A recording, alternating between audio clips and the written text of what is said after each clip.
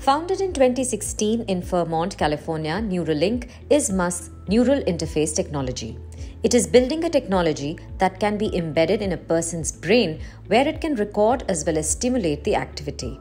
In a podcast in 2019, Musk had said that humans will not be able to be smarter than a digital superpower, and as cannot beat them, join them. The company says that it can eventually help disabled patients to move and communicate again and also restore vision. The company also said that it hopes a person would potentially be able to control a mouse, keyboard, or other computer functions like text messaging with their thoughts. The company is developing two devices.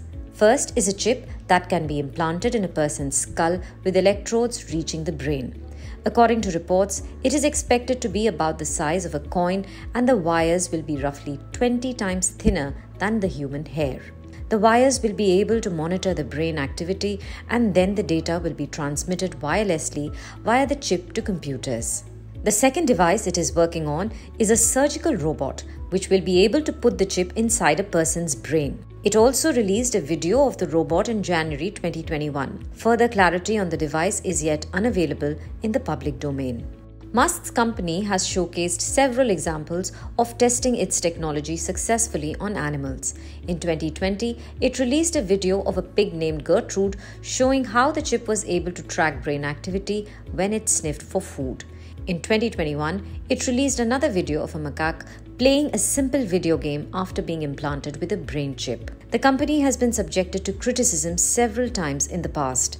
The main reason behind it is reports of animal cruelty.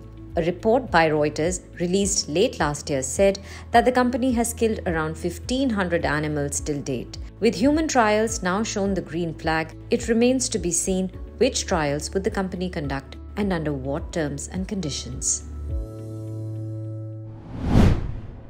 If you like this video, share it and subscribe to Business Standard. For more news, views and insights, log on to www.business-standard.com. Do also follow us on YouTube, Twitter, Facebook, Instagram, Telegram and LinkedIn.